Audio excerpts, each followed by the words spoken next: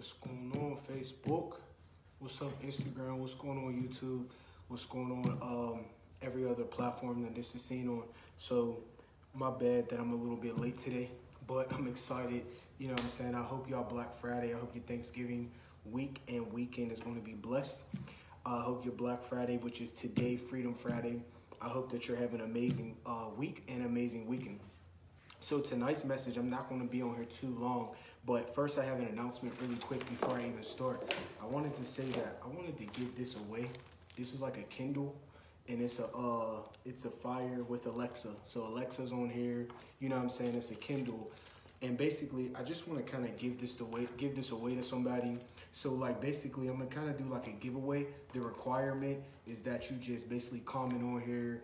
You can say amen. You can say, you know what I'm saying, whatever. You can put the fire emojis. Put the fire emojis for the orange Kindle, and then just share this message. What's going on, Tamika? And share this message. And basically, I'm gonna look through the comments, and then I'm just going to give this away to somebody. So I'll inbox you and just tell you that, you know what I mean, you were chosen, and then I'll go ahead and send it to you. But so for people who's just getting on here, this is the Kindle or whatever. So you can watch this from the beginning and you'll see the requirements to be able to get this. But I gotta keep it going because some people be watching and be feeling like I take too long to like start.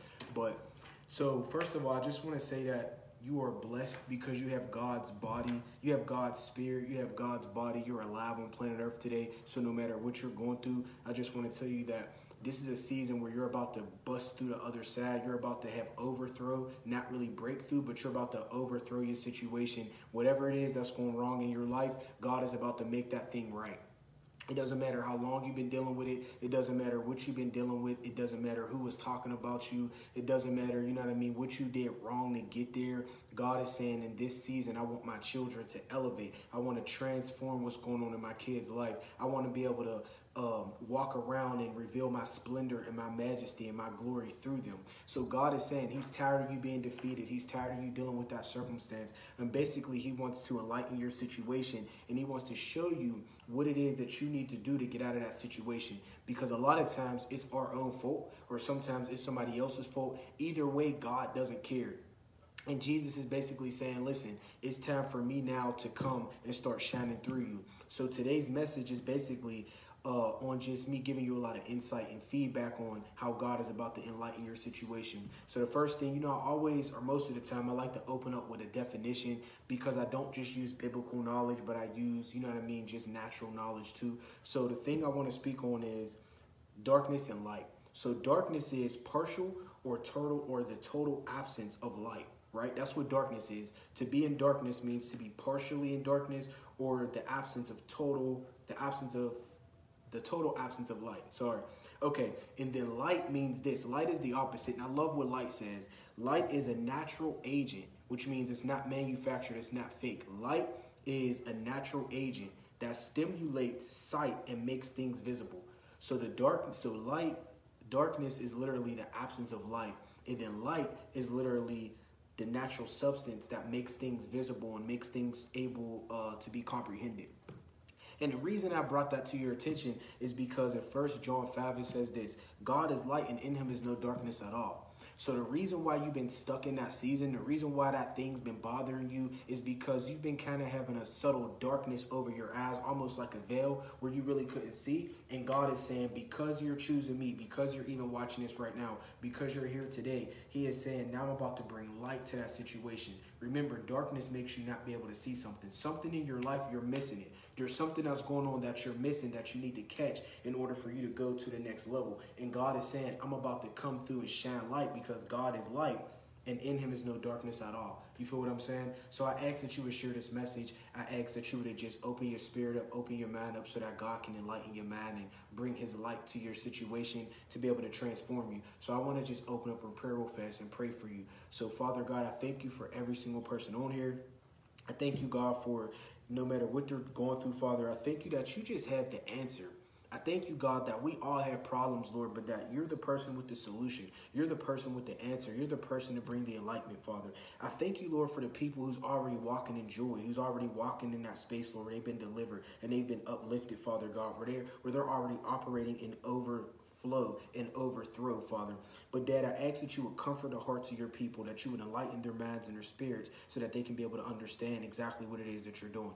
Okay, so I don't know if you know this or not, but I kind of like consider myself to be a transformational speaker. So a lot of times I tell people things that may be difficult to deal with, but I want to say, you know, the first step to change and the first step to going to the other side is admitting and acknowledging that you have a problem. So no matter where you're at right now in your life, I just want to let you know that it's okay to be truthful with yourself. It's okay to say, listen, I have an issue. I have a problem. God, I need help. You know what I mean? We live in kind of like a prideful, arrogant type of like world and society where we don't like to ask for help. You know what I'm saying? We always be playing it off like I'm blessed, I'm good, and you know what I'm saying? I'm wavy. But meanwhile, inside you be dying. Inside you have depression. Inside you're sick. Inside you're broken. Inside you're addicted. Inside you need help. Inside you're insecure. Inside you're broke. You know what I'm saying? And God sees all of that. And this is what I love about God so much, is because he's light and he'll sit on the outskirts and he'll watch you sit in darkness. And he says, until you invite me in, you'll sit up there and you'll be confused on how to get out of it. You'll be confused on how to overcome it. You'll be confused on how to break through. But he says, the minute that you invite me into that dark room, because I am light. See, the thing is, you know, God is light. He doesn't really bring light. He is the light. So he's saying, when you invite me in, I bring my presence in and I illuminate and I enlighten your mind. You know what I mean? So I love how the Bible talks about how Jesus, whenever you get to know Jesus, whenever you get into a relationship with him, especially when it comes to Jews, he removes the veil. There's like a veil over your eyes that's stopping you from being able to see what's going on. So the first thing I want to do is say, acknowledge that you have a problem. I see you, sis. You said me. I struggle asking for help. It's okay. We all sometimes get a little prideful. We don't want to ask for help. But God is saying, listen, humble yourself so that I can exalt you. You want to keep on. You want to say, I want to glow up, and this is my year of breakthrough. I'm about to boss up. I'm about to own my business. I'm about to, you know what I mean? I'm about to do this. This is my year. I'm going to have financial overflow. I'm going to be blessed. I'm going to be healed. And God is saying, you're saying stuff that's good with your mind. With your mouth. Remember last week I spoke about how sometimes we operate in threes. God created us like him, Father, Son, Holy Spirit, right? But he created us like him, mind, spirit, and soul, or like body, spirit, and soul. So a lot of times you'll use your body to say the right things, but your soul, which is like your intellect, what you're thinking, and your spirit is not all aligned, which is what stops you from manifesting. But God is saying, if you will align all those things up, then you can manifest it. So a lot of times you're speaking, I'm going to be blessed, maybe blessed. But God is saying, listen, humble yourself first, and then I will exalt you. And humbling yourself doesn't necessarily mean not being conceited or not doing that stuff. That can be that. But humble yourself means ask God for help. Say, God, I'm in darkness. Like there's something that I'm missing. There's something I can't see. There's something that I need help with. Or if you already know, then you already know. But if you don't, then ask God for that help. And I'm telling you, he's tweaking to help his kids. Like this season where God's like, listen, Marcell, I'm tweaking to help my kids. And I share my life with y'all. Like I be transparent. I call y'all Facebook family because I just feel like I got to keep it 100 with y'all. If I was the dad today, I live my legacy of allowing God to shine through me and be humble enough to share my testimony with y'all. So I have to go to God all the time and be like, I don't know how to do this. I don't know how to do that. Like I need help finessing this. And he always comes through because I invite him in. So I'm telling you, invite God into the strongholds and the areas of your life where you need help, because he's saying, I am light. And when I step in, I bring my light to that dark area. So I want to speak about how in one season you could be going through something and you feel like you're okay, but then in the next season you struggle with it. A lot of times you might go through a season, right, where you're not drinking or you're not doing anything wrong or your faith is on fire or you are feeling good, your health is good, you know what I mean? And then all of a sudden out of nowhere, the season shifts, and out of nowhere something happens where God is humbling you. God spoke something to me and it was so profound the other day.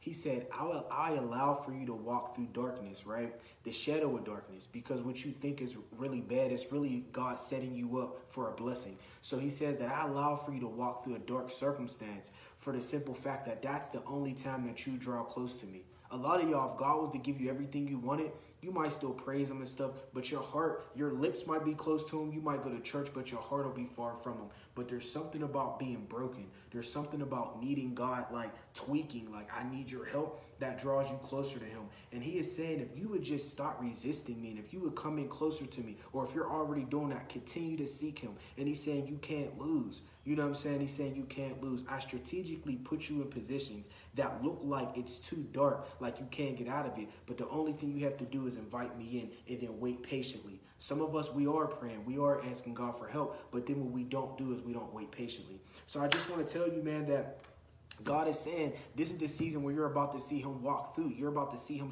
come and shining up. He's about to come through like in splendor and majesty. That word, those words just keep coming to my mind. Splendor and majesty. God is saying, I'm lifting my kids up. It's time for the devil to see you shine. It's time for the people who hated on you to see you shine. It's time for your enemies to be able to see how God is blessing you. It's time for the people who talked about you to see how God really has his hand in your life. And God is saying, you don't have to be perfect to receive my blessings. I reign on the just and the unjust. It doesn't matter if you're right or if you're wrong. God is saying, listen, because you trust me, because you're praying to me, because you humbled yourself to ask me for help, I'm going to just show up on GP. I'm going to just show up on GP because you had the faith to believe me. You had the faith to trust me. You feel what I'm saying? Like, you had the faith to believe that I could really come through and shine that place up and turn your situation around. So therefore, I'm going to come through for you. I'm going to come through for you. So hold tight to your faith. Do not allow the devil to make you waver. A lot of times we pray, we ask God for help. And because it's been a couple days, because it's been a couple weeks, or the devil tried to play with your situation and make one more thing happen to you. Don't give up. Like, don't allow for that to move you. You feel what I'm saying? Continue to be like, no, negative. God, I still trust you. God, I'm still asking you for your help. Or say that you fall short. God, my faith slipped up today. You know what I'm saying? God, I wasn't in faith today. God, I kind of resisted. I didn't resist, you know what I mean, whatever temptation. Or God, like, I was jealous, or I lied, or I stole, whatever it is that you did that you feel like you fell short in. Go to God and keep it real with him. Like, God, I fell short, but I still need your help. And I promise you, he's going to keep showing up because he loves for his kids to just talk to him. This thing is about relationship. This thing is about God saying, I want to help you. I want to see you be lifted up. I want to see you above all your haters. I want to see you above the devil who's tried to oppress you and your generations. You're not the first one to go through this. Your grandma went through this. Your granddad went through this. Your mom, your dad, your cousins, your aunties, your uncles, your whole family went through this. This is just what it's like in this world. We have to go through things, but God says as you sit in your darkness, but you invite me who is the light into your situation, I'm going to come through and I'm going to light it up. I just want to read to you this definition again. Darkness is this: partial or total absence of light, right? And God is light. And this is what it says. Light is this: a natural agent that stimulates sight and makes things visible. So God is saying, no matter how dark your situation is, when I step in that place, I make things visible, because 1 John 1:5 says this: God is light and in him is no darkness at all. Okay, so I wanted to really just put that on your heart and let you know God is about to turn your situation around. If you're watching this right now, that's because God is saying, listen, I heard your prayers, or I want you to start praying and asking me for help, and I'm turning that situation around for you right now.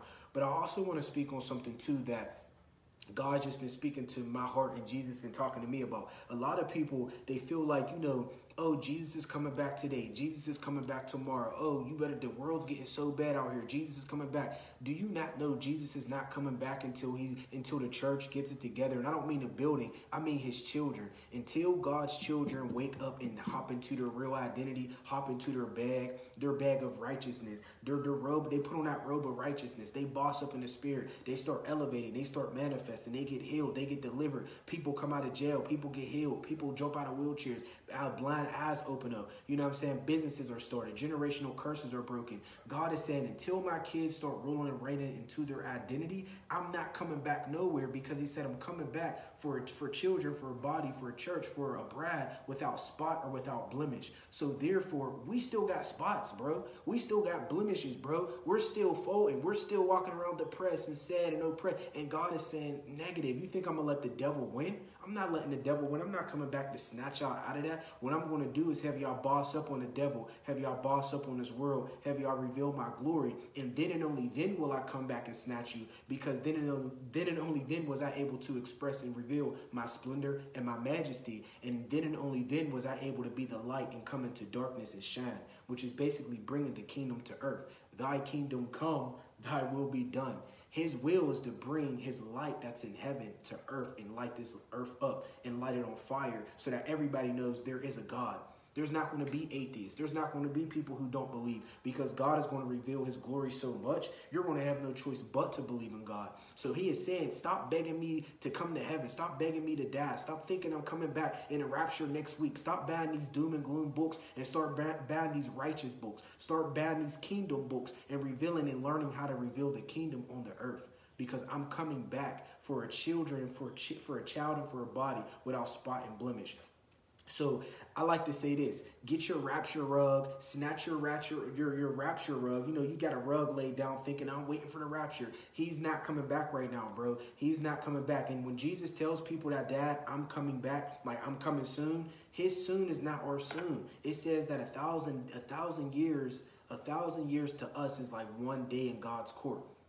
So in all actuality, the Bible talks about Jesus dying 2,000 years ago. That's why the time started over. That's why it's the year 2019 and not 5 trillion, however long the earth existed. So in all actuality, God's only been resting for 2 days. It's only been 2 days. God is saying, listen, at the end of the day, I am coming to get you. But when I say I'm coming back, I mean I'm coming back to rule the thrones of your heart. I'm coming back to sit on the throne of your heart. I'm coming back to reveal myself through your spirit. I'm not coming back right now to snatch you off the earth. I'm coming back to reveal my glory on the earth. So prepare yourself.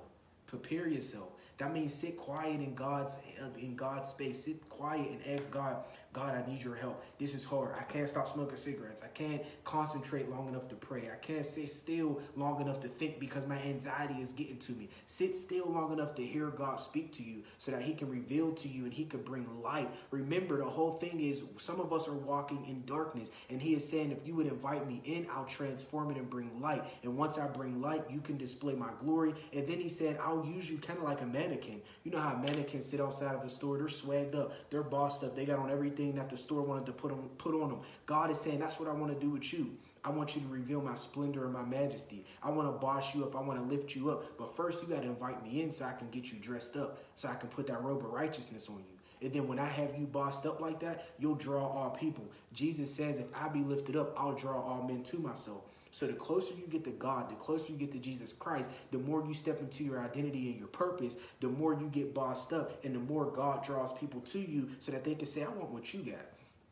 And what you got is Jesus. And then they get Jesus, and then now they're bossed up, and now they're displaying his glory. And then all of us continue to do that. And guess what happens? At the end of the day, that's whenever Jesus is coming back for a church without spot or without blemish. So I'm not saying don't go to church, because I have a church home, you know what I mean? Shout out to Grace Life. I love my church home. But at the end of the day, you are the church. Your body is the church. Your body is the Spirit of God. You feel what I'm saying? So instead of being okay with just going to church on Sundays, be okay with getting in God's presence and allowing God to reveal himself through you. Because remember, darkness is the absence of light, but light is a natural agent that stimulates your sight and makes things be able to be visible to you. So I want to really stress the fact that God is not mad at you. He understands your struggles. He understands your downfalls. He understands it's hard sometimes, because we're living in a world with an enemy who's trying to push us against, you know what I mean, push the odds against us, trying to keep us in darkness, trying to keep us secluded. But God is saying, listen, I want to open your eyes up. That darkness is nothing. Like if I turn off these lights that's shining on me right now, like my studio lights, it would get dark in here, right? But the good thing about it is the minute I turn off these lights, y'all will be like, I can't see bro no more. Where'd he go? Where'd he go? I can't see where this is at. I couldn't see my computer, my speaker, nothing, right? But the minute I flick that light on, all it takes is for me to say, okay, I'm inviting the light in by turning it on. As soon as I turn it on, all of a sudden, now you can see me. Now you can see my chains. You can see the splendor, the majesty. Now you can see God. You can hear me be able to speak to you. Why?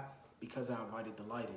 So I want to really encourage you and say, man, listen, let God's light shine through you. This is the season where God is saying, I want to transform you. I want to lift you up. It's 2020. Like, are you serious? How much longer do you feel like God's going to let you be down bad? How much longer do you think God's going to let you walk in darkness? He is saying that I'm not mad at you. I love you. I understand you. I created you, but I created you to reveal my glory. I created you to walk in majesty, to boss up, to walk in your purpose. And some of y'all, you can be jealous of other people and their purpose. Don't get jealous, get in position. I tell people, don't get jealous, get in position. You feel what I'm saying? Because the same thing that they have, you can have too. You don't have to be mad at anybody. And if you're getting in position, don't pay attention to anybody jealous, because all you got to do is pray for them and ask God to put them in position too. So I want to pray us out really quickly, but I also want to say again, don't forget that I want to give this away, which is a Kindle. This is a Kindle with Alexa on it. So, you know, they'd be like, Alexa, play, you know, play something, play, you know, play something, I don't know, play, you know, I don't know. But basically, you got Alexa on it, and basically what I'm saying is all you have to do is comment the fire emojis and then share this message, and what I'm going to do is find somebody that I want to choose, and then I'm going to just give this to you. I'll get your address and stuff, and I'll ship it to you. So this is just like an early Christmas present for me, and basically I just want to be a blessing to God's people, and I appreciate my Facebook family. So I want to pray us out, but I want to leave you with one more thing. There's things that your grandma, your ancestors, your dead grandma, your dead granddad. I was talking to my bro E. What's up, E? I see you on here. What's up, Miss Stace? What's up, family? There's ancestors who's died, right? And a lot of them were in darkness for so long that they weren't able to truly live out their identity and their purpose. And when they get to heaven and they see how big and how good God is, the Spirit of God revealed this to me. They asked God, even though I didn't fulfill all of my purpose, I still have grandchildren. I still have nieces. I have nephews. I have sons and daughters on the earth. Can you release my purpose in them so that they can still fulfill it through my bloodline that you blessed me with on the earth? And God being so good, what he does is he says yes. And then he puts that impartation in you. And now you have a desire to open up a business, to do nails, to do hair, to do bakery, to open up a daycare, you know what I mean, to be creative and open up, to be an interior decorator, to play football, to, you know what I'm saying, be an entertainer, a singer, a dancer, to be a fashion designer, to be a speaker, to be an athlete. Whatever it is that God's putting on your heart, it's like all of a sudden you adopt now their calling and stuff, but also their reward. So don't be surprised if God gives you 5 things to do. Like you want to do babysitting, you want to open up a daycare, write a book, you want to start a clothing line, you want to make glasses, you want to do music. Don't despise all those different things, or be a chef, all of them. Don't despise God putting different things on your heart. Right now, if you would spend time with him, he'll reveal how you can make all of that work together as one big thing, like one big project. But you got to ask God for his help, and he'll teach you how to make all of that work out. But he's saying don't get discouraged when it seems like you have a lot on your plate, because he's saying some of that stuff your ancestors asked me to give to you so that they can still, so I can still get the glory on the earth and still fulfill their purpose and their calling too. So a lot of y'all don't even realize you're carrying not just the burdens, but the promises and the rewards of your ancestors. And they're saying, you know what, because your great grandma prayed every night, every day, I'm going to bless your granddaughter. I'm going to bless 500 generations down because of your granddad. God is such a faithful God that he doesn't forget his promises. The prayers you prayed in 2010, he's still answering them and willing to answer them right now in 2019 going into 20. So just know that every single thing you prayed about, God hears it. He loves you. And he says all of his promises are yes and amen. So I want to pray for y'all. Father God, I thank you for all my brothers, for all my sisters. I thank you, Jesus, for every single spirit, every single soul that you have on this live right now, Father. I pray, God, that they would share the message, Lord, so that other people can be transformed and be illuminated by your light. Father, I pray that you would just speak levels of peace, and your spirit of peace and your spirit of joy would just overtake them. I pray, God, you would give them a supernatural grace to seek you and to invite you into their life so that you can lighten it up and illuminate it, Father, to bring vision so that they can see what to do, Father. And Lord, I just speak against any type of demonic entities that's trying to bring them down in depression or fear or anxiety or defeat or sickness or anything, Father God, that's just outside of your will. I just pray against it, and I release angels from heaven and hosts of heaven, God, to go and just push back that darkness, Father God, and to be the source of light in their life. Father, I pray that you would allow for this season of just Christmas and all the different things that's happening with family and love, God, that you would just let that be an overflow of your love from heaven. And Father, I pray that you would get the glory out of their life. Let them fulfill their purpose. Let them fulfill the plans that their ancestors prayed to you for, God. And we just stand in agreement with heaven right now. Thy kingdom come, thy will be done. In Jesus' name we pray. Amen. I love y'all, man. I appreciate y'all so much. I ask that you would share this message. Yeah, like I said, one more time, just for people that might just be jumping on, I want to give this away to somebody. This is like the little Alexa, little Kindle. So just put the fire emojis, and then I'll pick somebody, and then next week I'm going to just send it off to somebody. So I love y'all. Amen. I pray that you have a blessed night. All right, peace.